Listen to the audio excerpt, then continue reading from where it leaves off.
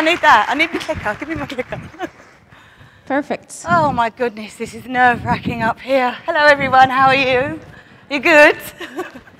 I'm only talking a lot because I'm very, very nervous. This is the first for me on stage. Look.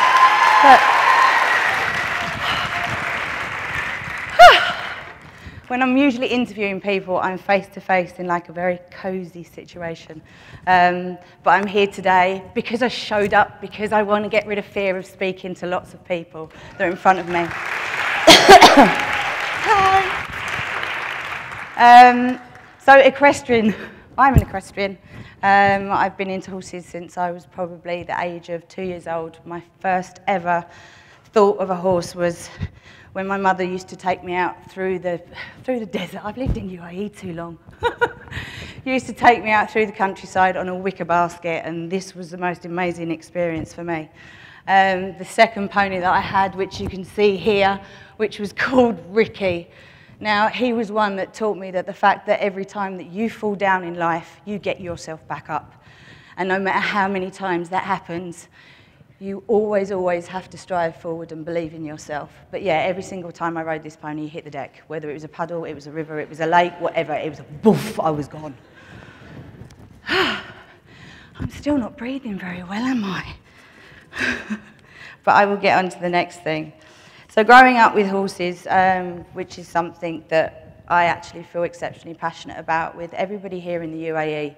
I came to the UAE 9 years ago now. And it has been something that has been born with me. I've grown up with it, and I really want to pass on the fact of anyone out there that doesn't ride, doesn't have the ability to go and ride horses. It's something you really need to look at doing, because for me, any emotion in life, any fear in life, anything that stresses you out in life, you need to go and sit with a horse for maybe half an hour, and believe me, the peacefulness that they have within them brings you back down to reality, and you feel that you're a stronger person inside. Wow, this is really nerve-wracking.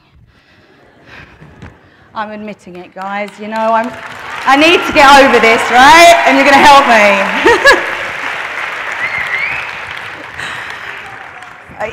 It's a nice horse. So anyway, growing up, again, I went through everything. I then went to college. I did film, media, communications. I worked in the city. And there was never really anything that fulfilled me as much as what horses did. It always came back to that passion and how I wanted to spend time with them, educate people about them. Oh, this is really bad. I'm so sorry.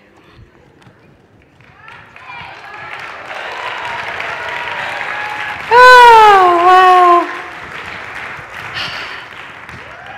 So as life goes on, you get married, you have your children, and now I've got to make the clicky thing happen. And this is me and my 2 boys. So my boys, Jake and Archie, back in 2007, we moved to Dubai. And for me, I was expecting to come to this town where there was a lot of sand. And I didn't really know what to expect, but what I found was a cosmopolitan city that was about to open every single door that I wanted as a dream. Every opportunity that I could possibly think of, this country that I'm in now, United Arab Emirates, gave it to me. I started on the journey of bringing my horse Etty into the country, who is, mashallah, he's beautiful, wallah.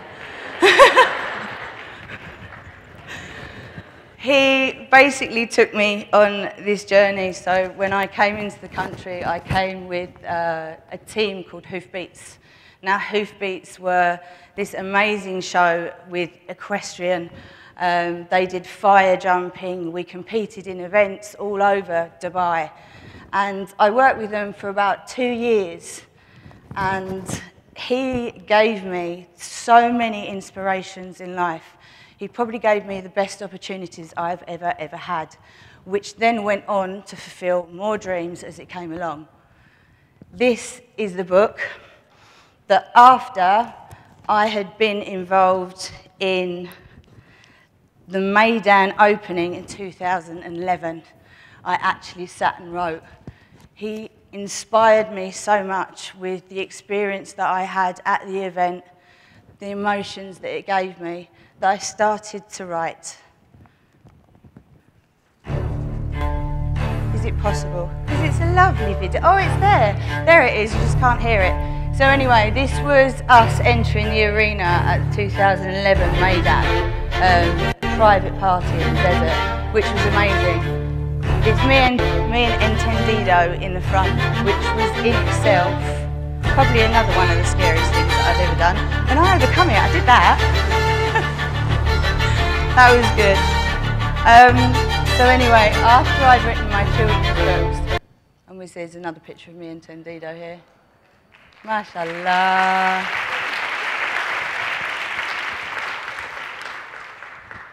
Oh, we don't want that yet. After I did the children's book, I'm settling down now. Can you notice I'm kind of like breathing a little bit more? After I'd written the children's book, I moved to a stables called Dubai Polo Club and Equestrian, and there, from my passions of what I had done, I noticed that there wasn't so many areas for children to compete in the UAE, not at a national level, not even at an international level, but for kids to come and have fun. So in 2009, we set up a show jumping league at the Dubai Polo Club. Now, we did this on, thank you very much. We did this on a weekly basis. So every week, we would bring the children in, they would ride school ponies or they would bring their own ponies.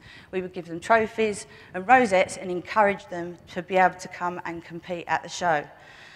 This then grew. So I actually found myself one day, which was hilarious, sitting at home with my colouring pencils, drawing out the actual course that they had to jump, so that it encouraged and helped the children to learn something a week before we actually did the event. Now, this moved on, and over time, everyone was starting to say to me, Abby, where are the competitions? Where are the results? Where are the start lists? Where can I go and ride horses? So with that, I opened up a Facebook group. The Facebook group basically had all the information that they wanted about riding in the UAE. Predominantly at the time, it was in Dubai. It grew quite quickly, and at one point I was invited to go to an event in Abu Dhabi, and the lady that I was speaking to had started saying to me, she said, Abby, you're at all the events, you know what's going on, why do you not start writing? I said, well, for one, I'm dyslexic, and that is exceptionally difficult. I have amazing creative mind, but I'm not very good at putting it into words. Hence, with the book, I had an editor help me. So I went to the show, and I started to write down just what was going on, really. And then she'd say to me, why don't you go and interview one of the riders? I was like, I can't go and interview one of the riders. I'm nervous. Well, you know that now. So with that, I was like, sat down and thought, I know them. I'm going to go and interview them first. So I sat down, I interviewed them. She was like, oh, that sounds really lovely. I was like, yeah, okay, I'll put that in. Then it was, I've got a USB stick. I'm going to give you the whole event's images. I was like, okay, that's fantastic. Can you please go away and do this and this and this for me? And this is all about believing in yourself, the fact that she had motivated me and given me an opportunity and said, you can do this, you are capable of this, you are strong enough to be able to take that away and do it yourself, which I did. I went away and taught myself with software how to do layout and planning. I found an editor who would edit what I was writing, and everything came into play. The lady was so impressed that she ended up printing 2,500 copies of the 24-page booklet that I put together. That lady, who is now probably one of the most supportive people in the United Arab Emirates from Abu Dhabi, is Her Highness Sheikh Fatima bin Hazza Al Nahyan, who is she now has the Al Shira show jumping team, and she puts everything back into show jumping. So from this point, I went on. I then started to go to more show jumping events interviewing more people, finding out what it was. And then what was really in the passion with me was the fact of who is telling these people's stories? Who is giving them a voice? Who are you listening to on a global scale about what our riders can do in this country? Because they are amazing, all of them, whether it's dressage, whether it's endurance, whether it's show jumping, whether it's Arabians, all of them have an amazing talent. Now, I have never had much of a belief in myself. It's something I've had from a child. So for me, to make me better and to motivate me more, I thought, well, what I can do is put myself into other people. I can make them feel better. I can help give them a bigger scale. And then the Show Hub magazine was born. This now goes out on a monthly basis, and after 2 years hard work, we have reached a subscription base of 5,000. Thank you. We are moving into various different territories. We want to support our riders here in the country. And what we did find out when you're actually speaking to someone, and I completely forgot the quote, but it's an amazing thing because everyone wonders why that you want to be with your horses. And it was a dear friend of mine who told me as a show jumper, it's not just about getting on the horse, there's an education behind it. So to be an athlete, you have to be an athlete, as fitness and stamina is of utmost importance in the arena to give you the edge. You need to be a mathematician to calculate the distances and turns in the course. You need to be a nutritionalist because you need to know how to look after your horse and what he is eating and what makes him better. You need to have the understanding, and you need to be a planner, and you need to plan the work schedule that will enhance and that you know what you are doing on a day-to-day basis to develop your horse. You also need to be a vet, because you need to understand what you are doing at any given time is actually doing with the injury, if there's any injuries or anything else. But every triumph and everything else has to come of all. You have to follow something with passion. So with that, I'm trying to see where I am now.